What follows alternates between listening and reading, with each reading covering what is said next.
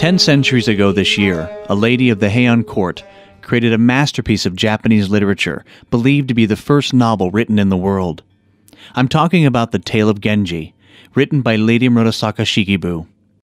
Recently, Washington University in St. Louis assembled Genji scholars from Pomona College, University of Wisconsin at Madison, Columbia University, and Princeton University to mark the 1000th anniversary of the Heian Court Tale, in a roundtable discussion by the visiting experts and cresting with a lecture by Columbia University's Dr. Haro Shinane, the foremost expert on the Tale of Genji in the West.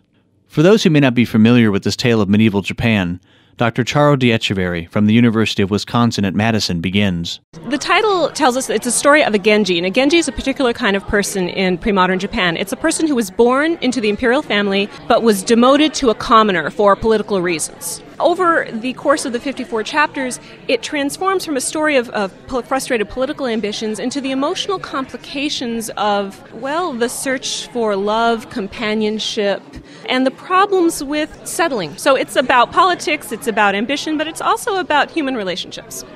The connection to human relationships expressed by Dr. D'Echeverry may be why the text has inspired poets and artists for generations in Japan and beyond its borders. Film, theater, dance, and opera all have used the Genji to spawn creations that have been enjoyed the world over.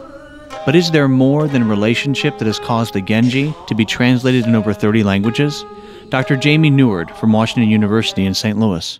There's just so much in it about the delicacies and difficulties of dealing with very common, almost universal human emotions, love and loss and longing for things you can't have, and how you deal with that issue of substitution and whether you can find replacements for the things you don't have but that you want, and all of these kinds of things. They're wonderful opportunities to think about just life and love. Dr. Lynn Miyake from Pomona College. The wonderful thing about the Genji is the fact that if the readers take it seriously and engage with it, that it has many things to teach them. But I think what's the most fun about it is it's not the stodgy classic, that it is actually something that one can claim for oneself in very particular and personal ways. Dr. Michael Emmerich from Princeton University. The more you get into Genji, the more it gets into you. And I think letting, say, a work from 1,000 years ago get into you is one way to expand the potentials of your own sensibility. Dr. Haro Shinane, the foremost expert in the West from Columbia University, discusses the text from a different perspective. From the perspective of history of the novel, from the perspective of women's literature, it's a major landmark. Dr. Shinane goes on to point out the novel's great sensitivity to the seasons, to the arts, to color, to paper, to incense, the whole variety of sensibilities that we don't really have, at least to that depth, in the West. So it kind of encapsulates many different art forms in a single novel. Combining shared human experiences, politics, and aesthetics, it is no wonder why the text has not only survived, but thrived.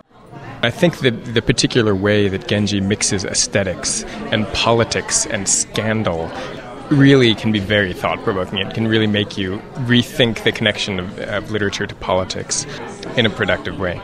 It is ever-changing, reinventing itself, through the ages. I think that's what's the most exciting thing about it, and I hope it continues to be that. So is it the shared human experience that draws the audiences to the Tale of Genji generation after generation? Or is it something more personal? Honestly, it used to be my favorite thing to read on the subway in New York City because nothing can take you farther away from the grime and crowds than being immersed in the Heian court. The attraction of the Tale of Genji can only be answered by its readers. Dr. D'Echeverry makes her recommendation. I would just urge people to pick it up and read it, and I think you'll get swept up. For National Public Radio, I'm John Launius.